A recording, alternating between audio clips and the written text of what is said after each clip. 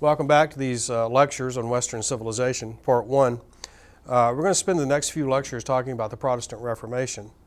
Let me give you the significances first. And then in this lecture, we're going to talk about some of the causes and then the case made by the Reformers against the church.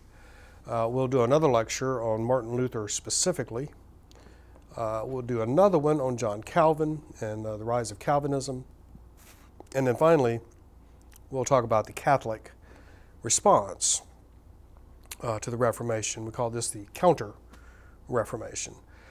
So let's start with significances. The greatest significance of the Protestant Reformation is that it shatters the Christian unity of Europe. The Catholic Church's hold over the minds of man are going to be, or minds of men is going to be turned upside down here, and the unity of the Christian faith in Europe is going to be shattered by this Reformation in the 16th century. Other significances: the Reformation will lead to a series of catastrophic wars in Europe. The wars of religion, they're called, pitting Protestant against Catholic. Another significance of the Reformation: it's going to aid in the creation of what we think of today as the modern nation state, as the kingdoms of Europe are now going to be divided by religion. There's an increasing sense of nationalism and the emergence of modern nation states as opposed to weak feudal kingdoms where everyone was basically on the same page regarding religion. After the Reformation, people are not going to be on the same page. That uniformity will vanish. Other significances: we're going to have a rise of witchcraft, or at least of accusations of witchcraft. I believe when people's religious world is shattered in this way, they look for scapegoats. They look for someone to blame for this upheaval, and so you're going to have an upsurge in witchcraft accusations. It's worth asking why these accusations are directed mostly towards women. And historians believe there's a couple of reasons for this. One, women are not physically strong enough to defend themselves generally. Two, and perhaps more importantly, is goes back to the Christian archetypes of women. There's generally two: Eve and Mary. Mary, of course, is perfect. Eve is not.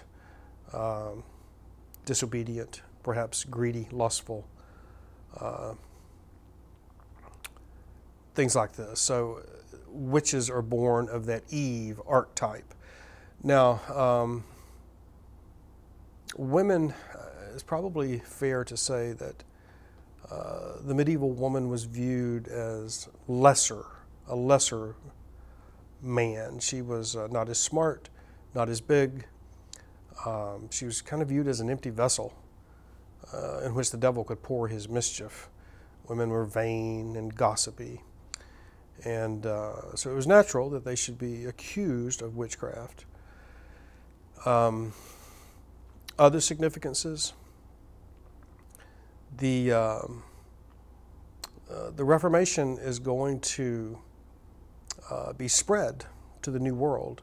When we think of the Pilgrims, as they're called, that settled in Massachusetts in the early 17th century, these are Protestants, quite often Calvinists, seeking a place in the New World in which to practice their peculiar brand of Christianity.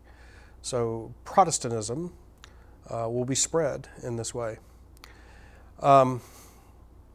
Causes.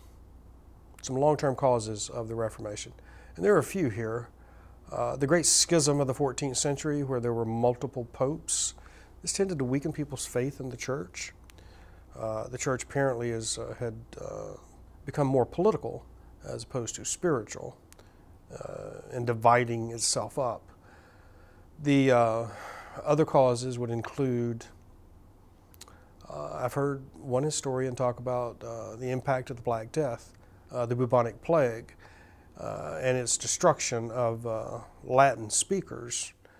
Latin, of course, was the language of the church and of educated men. And the diminishment of Latin speakers led to the rise of the vernacular languages, the common provincial languages, Italian, Portuguese, Spanish, French, and that this had an impact on the church. And of course, the Black Death also weakened people's faith in the church because the local priest was afraid to come to the house of the sick, fearing that he too would catch the plague and die. And of course, if the priest has no more faith in that, then what is the common layperson supposed to think?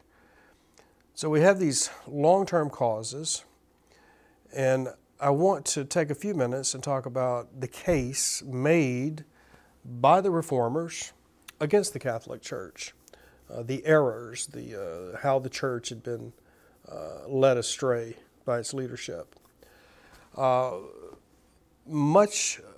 These complaints or this case made against the church, a lot of it centers around money. So we'll talk for a moment here about the church's income. Church makes income in a variety of ways. Tithing, of course, is the most common. But there are other ways. The church sold to its parishioners, I guess what today we would call long-term disability insurance. And it works sort of like this. The parishioner will bequeath their property to the church upon their death. In exchange, the church will take care of the parishioner when they're old, sick, lame, or blind. So this is an exchange for long-term care and property. Another way that the church made money was to sell, I guess today we'd call it fire insurance. And this was not fire insurance to protect the hovel you lived in. This was fire insurance to protect you from eternal damnation in hell. Again, you would bequeath your property to the church upon your death, and the church would, in return, intercede for you with God to assure your final destination would be heaven and not hell. Other ways of raising money, of course, are indulgences. This is probably the most famous. Luther talks about indulgences in his 95 Theses, and we'll talk about that in the next lecture. The church had lost its way. The Reformers referred to imitatio Christi, the Latin phrase, to be like Jesus, to be like Christ. And the Reformers said the church had lost its mission. Instead of looking after the spiritual needs of its people, it had now begun to act as a great empire. It was more concerned with money and wealth and status than it was in the salvation of its parishioners. So it had lost its mission, lost its way. Reformers said that the biggest bribes in Europe are paid at the Vatican, that the church had become corrupt, that the leadership of the church, it's the Pope and the cardinals and bishops, were not chosen for their piety. They were chosen instead for their political connections or their personal wealth.